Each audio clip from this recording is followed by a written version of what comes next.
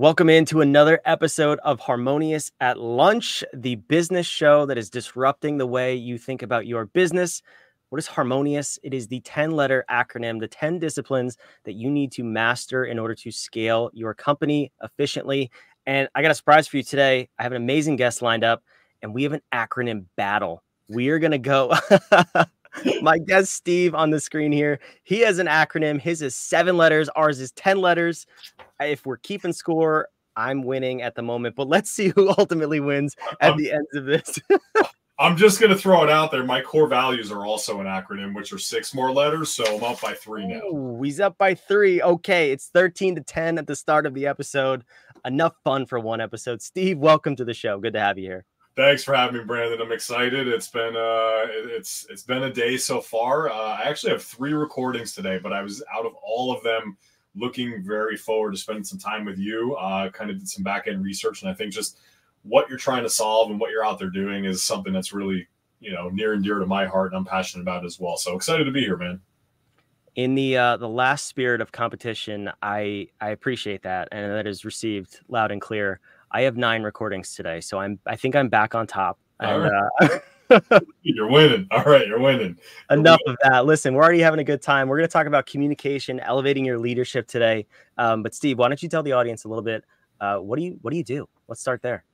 At the end of the day, I bring it down to 2 core pieces, and it really is making leaders better leaders and making employees better employees. And I mean that in the best way possible, of really putting it in a nutshell, helping the humans in a business just elevate themselves and be the best that they can be. So they're both intrinsically winning, their internal motivations, whatever drives them, but extrinsically, the business, the goals, the objectives they're trying to hit, those things are being achieved as well. And, I think everybody wants to live and be in a winning environment, in a living world. And I just build the resources and ultimately, as you kind of alluded to there, the communication channels and pathways to help elevate that as the opportunity at hand.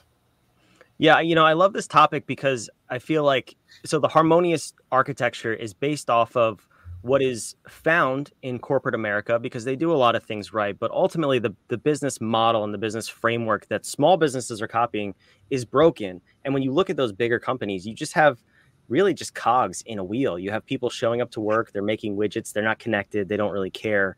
So the 2 disciplines that we're already touching on is the I, which stands for inspire, which would traditionally be called leadership in corporate America. You have to inspire your team to chase the mission and vision of the company. And then the H is home, humans optimized in a meaningful environment. I love that you see that as both working together for the greater good, because if your employees are not showing up and motivated to work, the company's not going to succeed. It doesn't matter how much you pay, what your incentives are. And I'm excited to dive in here. Before we do, though, how did you get into this space? This is a very unique space, and not a whole lot of people specialize here. What's your path to get here? I'll try to keep it short, but I went to college for engineering, was a giant computer nerd, loved it, left college after 2 years because I wanted to be a paid firefighter, needed to get a job, became a personal trainer. It was easy. And I got a free gym membership, which was more important than the personal training side, but I got the free gym membership, grew the ladder there pretty quickly, hit goals, started working for a small footprint gym, then turned that into buying my own, eventually owning 17 different locations in 5 different states that were brick and mortar, whether it be massage or large group fitness or small group personal training or just personal training, and just continue to grow. But I was able to open businesses at a faster rate, or take over businesses and turn it around, or grow my businesses bigger than other people were. People started asking me for help, started to help them.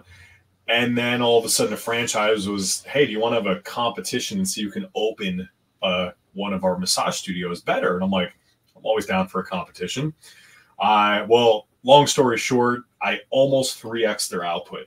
And I spent and had significantly less resources than them, and they just were like astounded by it. And it was my first moment of like real consulting that I got a taste of.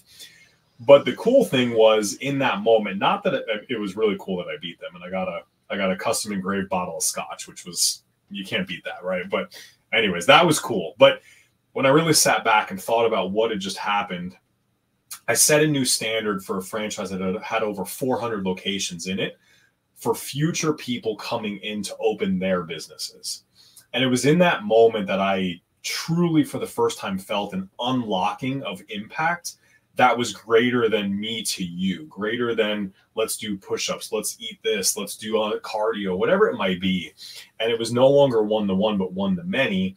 And then that one-to-many, those people could go and help all of the people I used to be helping. So it unlocked this new passion, which was pretty cool.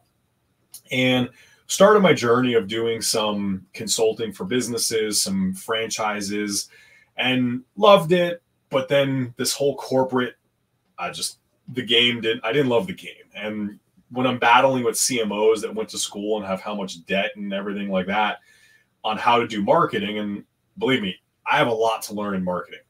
But with this thing behind me, I feel like I should at least earn your ear for like 10 to 15 minutes on some wild, crazy ideas. Like I should be able to get you to listen to something. And I was done battling with this last corporate person. I was like, screw it. I'm going back to the entrepreneurial world. I don't want to deal with these big corporate companies anymore and deal with all of these people that they have their fancy pieces of paper on their wall that think it makes them smarter. So I started working for some other companies, doing some stuff for them. And it was back in the online kind of coaching and information space. And I started to see this big gap. And it was all these mantras and these beating the chest of do the work, get the work done. You're lazy. You're not working hard enough. Rise and grind and all of these things. And yeah, there's an element of you have to wake up and get things done. Like you have to be motivated and be consistent to get things done. I'm not going to argue that that's false, wrong, whatever. Like we all know, if you don't put in the work, you're not going to get the result. But nobody was able to create a way or a system, or at least that I had come across, to help people get the work done, to help people, more importantly, get the right work done, and to help people get the right work done while asking the right questions, therefore decreasing the time to get to the finish line. And as I started going through this, you start uncovering, and it's like, I have a 7-step framework. We were kind of joking about it before. My framework is the freedom framework. What person in this world doesn't want freedom? It's a good question. We all do. Especially if you're a business owner. Like, it's just like, all right, cool, that makes sense. It resonates. And it is the thing that unlocks your freedom.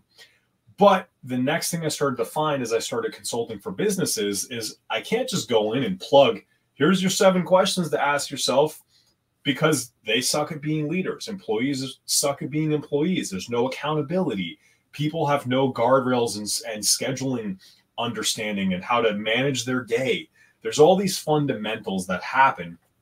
And at the core of all of these missteps is the communication lapse that's happening. Project management and using whatever tool you love, sure, it's about checking boxes and understanding where we're at in a project, but it's a communication tool. Doing reviews with people every 30 or 90 days, sure, it's about checking the box and making sure you're hitting your goals or not. It's a communication tool. Everything at its core is a communication tool. And if you don't use them appropriately, you're not communicating well and people don't understand what has to happen. And that's ultimately what landed me right now where I'm at today. Yeah, I think that's spot on. And we're speaking the same language. A lot of the things you said show up in the Harmonious architecture. Well, everything does. That's the whole point of it. But the root of it, freedom, full disclosure, the S in Harmonious stands for now serenity. That's, as business owners, as leaders, that's what we're chasing, right? It's the traditional discipline in business of time management, but can't manage time. We can just manage how we show up in time. So when we chase serenity, that's what does our calendar look like? What does our lives look like? How does our business, interact with ourselves as the owners, our employees? It used to be called freedom, but there's no F in the word harmonious, so we renamed it to serenity. So I want to really dive into this framework here, the freedom framework, and see how you go through this process. So can we take this apart a little bit? We're not going to give the sauce away because you got to work with Steve to get that. But can we at least start the first half of the framework and see where it gets us? Yeah, I'll run through all 7 steps. I consider myself a professional question asker. I know how to ask the right questions and phrase things appropriately to get the responses that are necessary to move something forward. So understanding the framework, like this is the thing I want to give to the world. And going through the process, you can go on my Instagram and you'll find me break it down there too. So it's out there, right? Awesome. Go for it, have fun with it. Like go crush whatever goal you're working on with these 7 steps. Step number 1 is filter. You need to understand what you need to be working on. What is the process? What is the thing? What is the focus? What is the attention going to right now? And we need to filter that. There is a formula that I plug in under there. I call it the profit per acquisition formula. I won't bore you with numbers because if I'm not writing, it starts to get a little kind of confusing. But there is a formula on there, which is a simplified way to convert emotion into logic so you can have a really consistent way to diagnose what you're working on in your business and what you should be working on in your business, and make sure we continue to check in. Because when we look at our KPIs and we go, all these things are broken, there's 40 numbers spread across this board, what's the most important? And everybody takes a guess and a stab based upon what they like, what they're comfortable with, what they're good at, whatever. But usually it's not the thing that's the most broken or the thing that provides the most opportunity. So step 1, that F is filter. Figure out what you need to be working on. Number 2 is you got to relate it. You have to relate it to a person, a process, a system, something. It has to get done. A lot of times we'll sit here in a room, in a boardroom, there's 6 people, big table, and we're, here's we need more widgets, whatever the thing is. All right, cool. And then you move on. But there's nobody who at the end of the day is ultimately held accountable to getting this thing across the finish line. So now that we figured out, we filtered what has to happen, relate it to, again, a system, a person, a process, whatever that's going to get it to the finish line. And it sounds dumb, but it's like we're all taught in CPR. Somebody goes down, you got to start giving CPR. You don't go to the room and go, somebody call 911, because everybody assumes everybody else is doing it. You literally go, you call 911, and that person is now responsible. The task at hand was related to them, so they have to go get it done. The first E, step 3, is educate. Oftentimes, we don't know all of the answers. We don't know the process. We don't know the possibilities we can use to actually jump in and solve the thing we're working on solving. And when I say educate, it's also, your beliefs might be wrong. I hate to say it. I hate it. It's 2024, and I know we can't. You, Steve. I know it's a sensitive topic, but go out there and find other opportunities to learn by thinking about it a different way. Stop doing what you've always done, because what you always done got you here, which is why the damn thing is broken. So find opposing point of views and listen.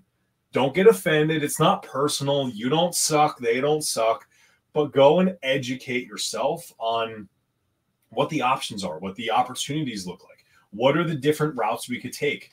And then start to figure out, here's the path we're going to go down. But don't just sit there, we're going to do more of the same thing. Well, that's dumb. I am sorry, it's just dumb. Step 4 is go. So educate, moving over to empower. Step 4, the second E. Empower is now business owners, and it's to different degrees. If you're a smaller business, you're a solopreneur, you obviously can't hand things off. But as you're growing and you have a team, owners and business owners, entrepreneurs tend to be bad at giving up control. So empower your team to actually go get it done. But here's the cool thing. Well, Steve, this step doesn't apply to me because I don't have a team or my team's too small. Amazing. I still want you to ask that question every time, because what we start prompting is, I would empower, I would give this thing to that position, that person to do. That should start to be the note-taking that we need to do as leaders and go, this is a shortcoming in my business. If I don't have the operations, if I don't have my director of operations locked in, and I keep coming back to, I would empower a director of operations to do this thing, that should start highlighting to you the actual person you might think about hiring first, should budget and everything start to arise, because you continue to find fundamental issues there. So empower, hand it off, and or Oh, I don't have anybody to give it to. Start taking those notes. That might be the person that you need to hire. So those are our first 4 steps. Moving in there. So D, define. Define the success criteria. We often jump in and go start solving this problem, and we don't know what success truly looks like. We don't know what the outcome is that we're trying to create.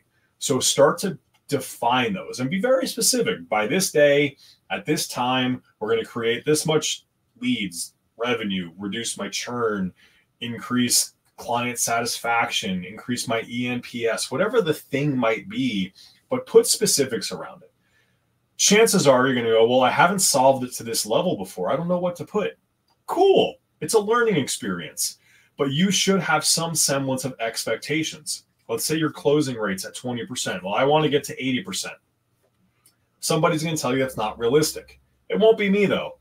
I need you to eventually tell me it's unrealistic. But what I need you to do is say, I want to get to 80%. Amazing. 80% is the number. Wrong, right, or indifferent. I don't care. On the other side of solving the problem, did we get to 80%? Yes or no? Well, yes. Amazing. You showed everybody. No. Cool. Why not? I overestimated.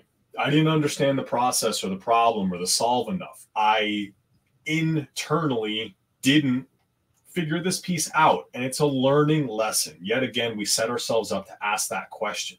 So you might not perfectly hit the success criteria that you've defined, but you're making sure during a debrief session you can ask the right questions. The O is optimize. As we're debriefing and we go down this road, hey, we hit this thing, whatever it is, with existing, that's the key, with the existing resources I currently have, money, team, systems, whatever, can I squeeze more juice out of this? Can I increase the ROI? Can I speed it up? Whatever it is. Existing resources, can I get more? The M, maximize. If I introduce an additional resource, more people, spend more money, better systems, whatever, can I warrant it by getting increased ROI, output, whatever it might be? So O and M, main difference, existing versus new, and ask those questions. A lot of time, oh, I'm going to hire somebody to go do this thing. Cool, you're going to pay them $100,000 a year. Yeah. How much revenue are they going to generate? 50 grand. Don't do that. That's a bad idea. Like, just don't do that. I'm going to hire somebody, 100 grand. How much can they produce? 500 grand. Amazing. Like, go do that. That sounds perfect, and why you would want to hire somebody for this thing.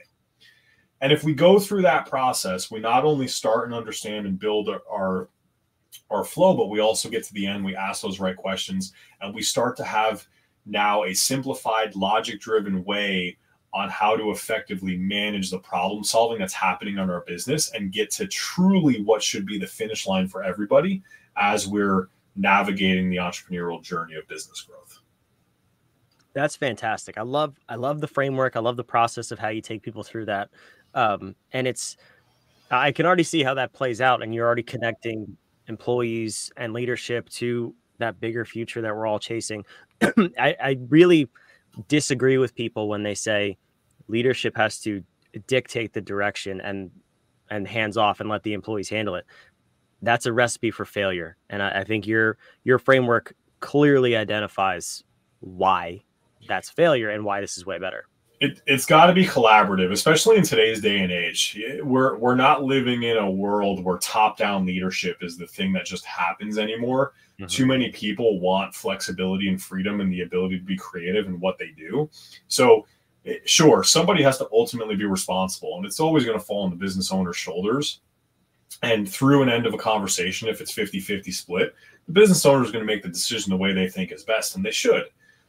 But it should still involve conversation because you understand the whys, the hows, you understand some of the thought process. And it's an ability for somebody to grow and again, break some of your beliefs. I know. That's twice you said it. You're going to get us canceled now.